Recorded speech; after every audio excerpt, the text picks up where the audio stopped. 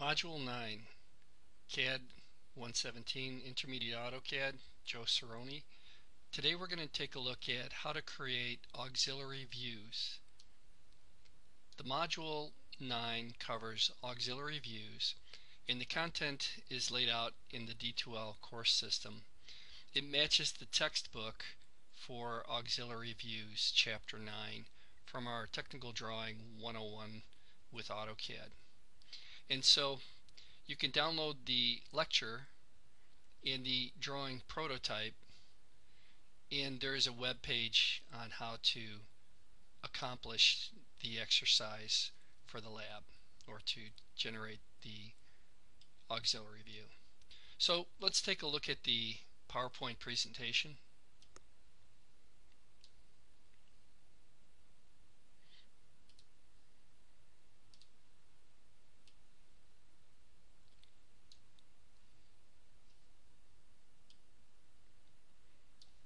So auxiliary views, what they're used for is they're used to generate a true size from a two-dimensional drawing.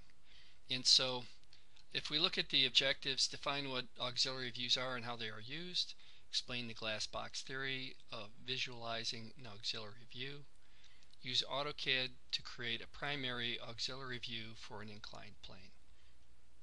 So what we're looking to do when we draft, okay, and this thing here is called a mechanical pencil, is to, I know you know that, is to take a two-dimensional drawing that's on paper. Okay, so we have our front view, our top view, and our right side view, and this is what's known as an inclined plane, and so we don't get true size of that because it's foreshortened. And same thing with the right side view. It's foreshortened because it's at an angle, and so the only way to generate a true size view of it is to bounce the dimensions off of this edge view, which is true size or true length.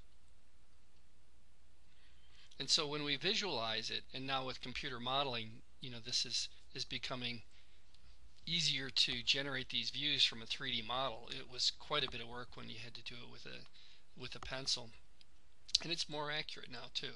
So as we look at it, you're still going to have to be able to understand the technique to be able to give somebody a true size print on paper. So to be able to do that, what we do is we have our glass box, and the glass box basically projects the outline of the part and then the hidden lines to each of these different planes. And so this would be our top plane. Here's our auxiliary, which would be, again, perpendicular to this edge view, which gives us true size. And here's a right side view, and so this is not a true size surface, or this one. And so here's how that technique would work. The auxiliary view is aligned with the edge view of the inclined plane, and so that would be this edge view. Basically, you just draw lines perpendicular to it.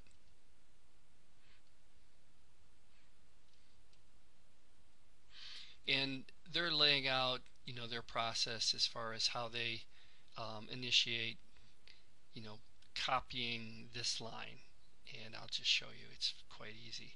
So draw a line perpendicular to that out into space, and then at some convenient point you put a reference line, and this line is just parallel. You just offset that. And then once we have that line referenced as a parallel line, then we can start putting in the measurements from the other two views. And so we would measure from point 1 to point A, and we would determine that that distance is 2.75, and then we would transfer those measurements into the auxiliary view and create the construction. And same thing with the other coordinates for the other parts. It's basically you bounce the measurements off of the edge view into the auxiliary view, and then you measure from the reference planes. And so that's what these purple lines are. Purple lines represent the reference to where the part starts, and then you get all the measurements from this purple line back.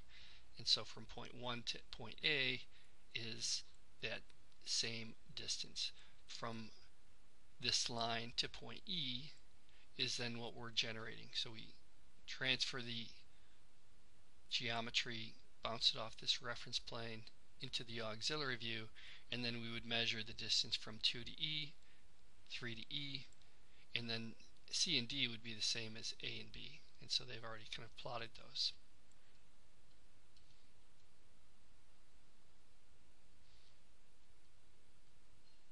And so that's that basic technique. And the same thing for circles. What they're doing is they're basically taking this ellipse and they're bouncing the center point of the ellipse off of the edge view into the reference plane, which is basically perpendicular off of that line.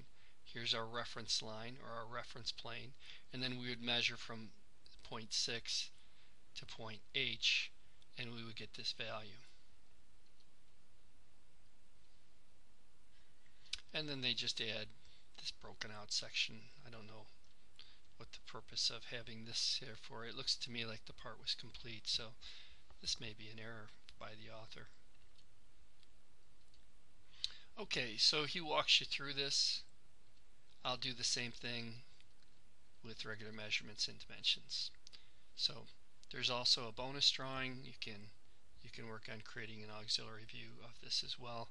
And actually the auxiliary views are fine, but there's some really nice content if you're stuck at home and you get tired of what's on TV. There's only so many TV shows, right? As we I guess they call it sheltering in place. So let's take a look at this. So I've downloaded this file, and if we look at the module 9, what I was talking about, bonus work or extra work, was that there is these extra credit assignments. And so in the past, before we had to follow the books so closely, we could kind of run these like workshops, and we have some pretty interesting assignments. And so designing for CNC is a pretty cool project, and so we took these from an industrial design standpoint, where we would model these mirror and shelf. And this is kind of like a mirror that you would put in your locker, or if you have, like I have a cabinet, it's always good to take a look before you go out in front of everybody and make a lecture for an hour and a half, just to make sure that you don't have so that you look great. So we would make these small mirrors, and we would 3D print them. So that's one of the bonus assignments, and there's videos for how to do those as well. This mirror and this shelf, putting the fret template in there. It's pretty cool as far as some of the extra credit assignments. Getting back to our regular credit assignment, here's our lab, and what we would do here would be to download this from the D2L and open it. And so I've done that. This is the auxiliary view prototype drawing.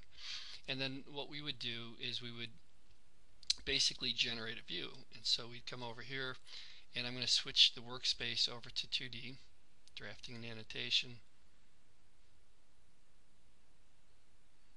And then what we're going to do is we're going to turn the menu bar back on. And if you downloaded it and you notice that the line weights that I'm using are darker, they are because I went in and I went into the layers manager, and I added a line weight to the visible lines of 0.5 millimeters. Easier to see on the video.